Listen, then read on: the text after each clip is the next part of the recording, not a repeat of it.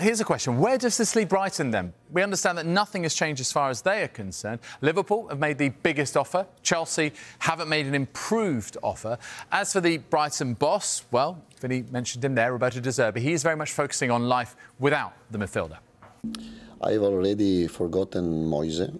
I'm really proud for the player we have in the squad.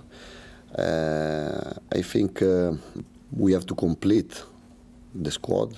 We want to improve the squad because we lost McAllister, we lost Colwill, maybe we lose Caicedo, but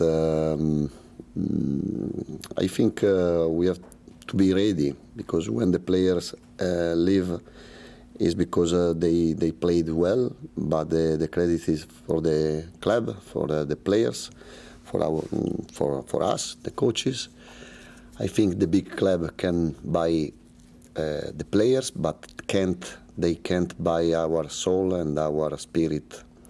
That is not on the market, and this is most important than the players when they leave.